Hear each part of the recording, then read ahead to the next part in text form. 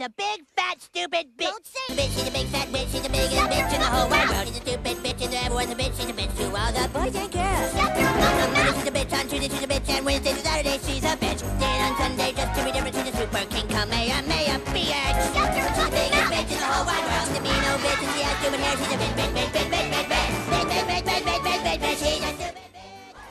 It's emerged that it was the Prime Minister who instructed Britain's most senior civil servant to tell the Guardian newspaper to destroy a computer which held files from the whistleblower Edwards Snowden. The ceremony that took place in your basement, when the secret ceremony, you all just broke up the hard disks and the laptops, is that right? Is that what everyone... Yeah, it's harder to smash up a computer than you might think. The paper, which had other copies of the Snowden files overseas, agreed to take an angle grinder to the computer while the intelligence agents watched.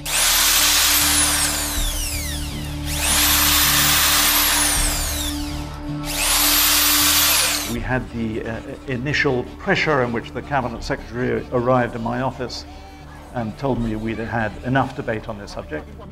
The state decrees there's been enough debate, we'll stop that. And decided to drill out the hard disks of our computers in order to stop us reporting from London.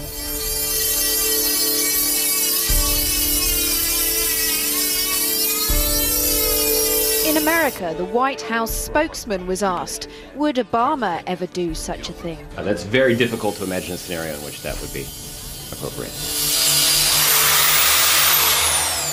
The serious point is this, and it goes back to Spycatcher, that I was completely clear with the Cabinet Secretary that there were copies elsewhere, and that the destruction of these computers was not going to stop reporting.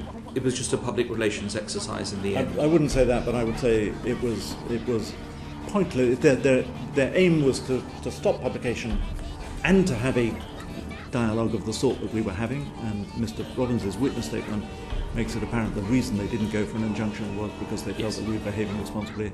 They lost control of the documents the moment they destroyed them in London.